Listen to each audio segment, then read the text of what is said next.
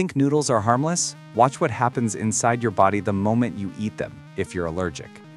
As that first spike goes down, your immune system is already preparing for war, and it all starts on the surface of your skin.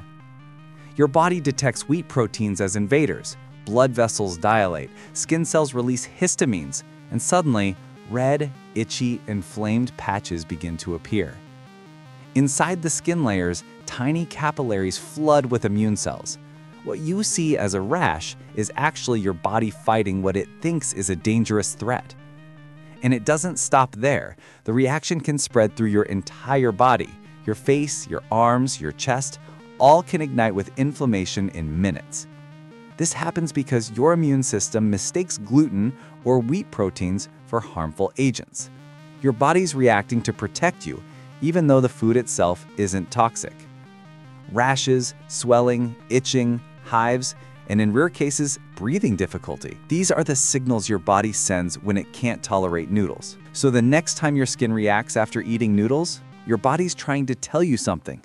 Listen to it.